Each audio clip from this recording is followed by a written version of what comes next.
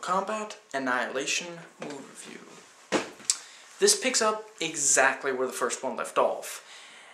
And since this movie doesn't really tell you what the first movie, where it left off or what really happened in it, I won't really either in this video. If you haven't watched the first movie, there's really no reason to watch this movie. Not that there's much reason if you have, but anyway, you're not going to have any idea what's going on, especially if you haven't played the games. If you haven't watched the first movie and or played the games, you're going to have no clue what's going on. So basically, in this first scene, Johnny Cage is recast just in time for him to get killed as Shao Kahn, the Emperor of Outworld, begins his invasion of Earth. I guess there was a loophole. The whole first movie was pointless by this movie's very existence and the first 10 minutes of it. Anyway, so it starts raining men, as I believe the Nostalgia Critic also pointed out. I just have to wonder, do they get burned by those flames? Is it them, penetrating the Earth's atmosphere? Anyway, so, basically everyone is recast. I think the only two to reappear, Liu Kang and Kitana. Everyone else, new actors. The plus side to that is that the new guys can actually fight. That's the one plus about this movie. The martial arts are actually pretty good. They're not awkwardly shot or edited. The coverage is really good. The choreography is also really good most of the time.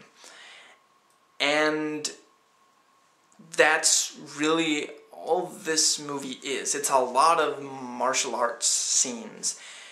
And if you don't know the characters from playing the games, they're going to have absolutely no impact on you whatsoever. It's just, they might as well be wearing the exact same thing because you don't get any backstory or motivation for any of the opposing fighters.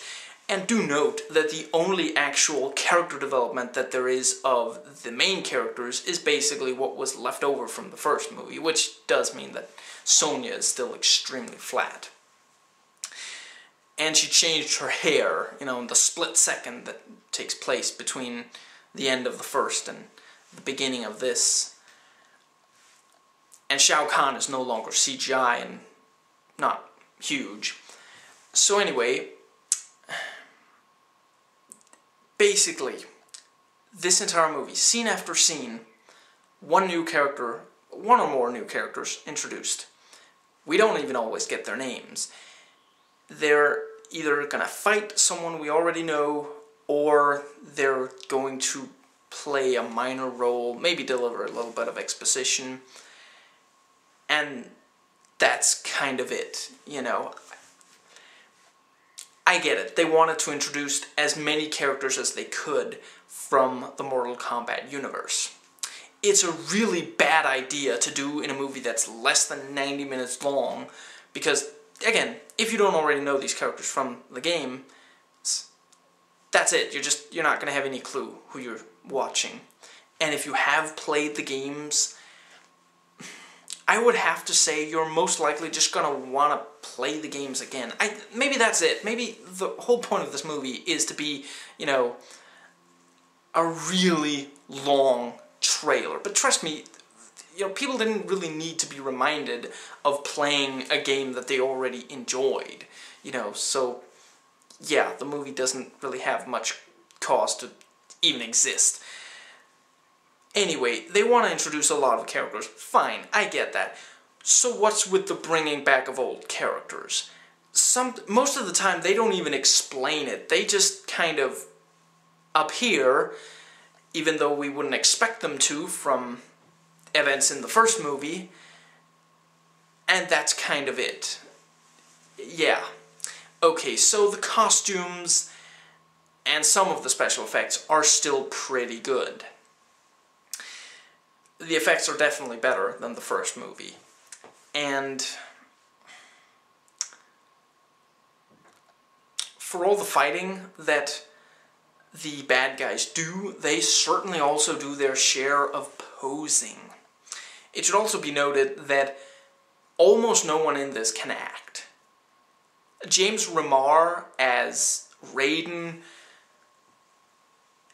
he does a pretty good job, but no one else in this really... Yeah, everyone was cast for fighting ability, it would seem, except for maybe Brian Thompson, who can actually fight, as evidenced in this. I didn't know that before watching this, but I would think that he was, mostly cast for being just, kind of an imposing badass to look at, So, basically, the plot. Shall I go into the plot? It can be summed up really quickly, which must be why they keep reminding us of it in the film over and over. Basically, okay, it's going to be 6 days, and then Shao Kahn's going to rule Earthrealm as well as Outworld. And basically, Kitana, her mother, is now apparently evil and resurrected, although we didn't even know she existed, much less that she was... Well, we might have known from the first movie that she was dead anyway. Yeah, she's back, and she's now evil, and the only way to win is apparently to bring Kitana and her mother Sindel together. Now, I'm not kidding, that's it. That's the entire plot of this movie. Everything else is just fight scenes. Fight scenes that, once again, have no impact because we don't know these characters' backstory, and they don't progress the plot in the least. You could cut out a good half of the fighting of this movie, and nothing would be lost from it. Nothing at all. Other than the choreography and, the fighting. And hey, if what you want is a lot of fighting, then sure, you can watch this movie. And if you, want to see the characters from the games fighting, again, this movie delivers that. But it delivers nothing else. The dialogue is... It's usually just bad, but a couple of times it gets downright painful. The exposition is delivered really ham-handedly, and just all the cliches are in there. And not even, they don't even try to hide it, really. And that's the same for the overall structure of the movie and the progression of it, all the cliches. Just... They managed to cram all of them in there. It's almost impressive.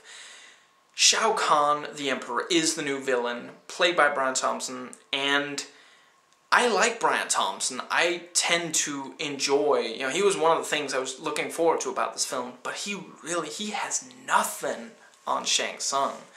I mean, he tries to ham it up as much, definitely, but he's just nowhere near as much fun, and nowhere near as threatening, which is really weird because it's got a huge army and, it shouldn't be difficult to make him imposing. He was already imposing when we saw him in the first movie, what little we saw of him, and now he's there more, and yeah, but he's just not that scary.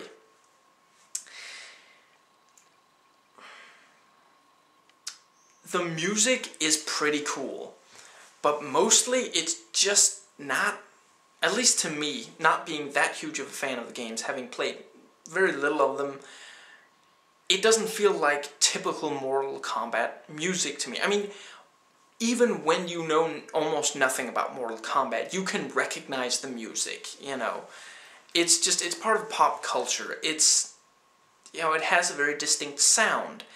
They do use some of that in this movie, but it's very, very little. And that just seems strange for something that's so clearly... I mean, if this movie is anything at all, it's a huge love letter to the game franchise. Even though they really do screw up very basic stuff of the overall mythology, from what I could understand from watching it with my girlfriend. Yeah, they do squeeze in a lot of characters from the games. Some of them don't even get to do anything. I will say that several of them do get to fight and, you know, get to do some cool stuff. Some of them get to do, you know, pull off their really powerful moves from the games. Yeah, I think that's about what there is to say. Yeah, it's just not that compelling of a movie. It's got some cool fighting, but that's really it. And why wouldn't you just play the games? I mean, why watch fighting when you can be controlling the fighting yourself? You know, the only point of doing an adaptation of a video game would be if it can show you something that's more compelling to just watch than to take part in, or at least as compelling. And it just is not the case. It's frankly a rather boring movie. I'm a huge fan of martial arts, and it just did not grab me. You know, I'm not saying it was downright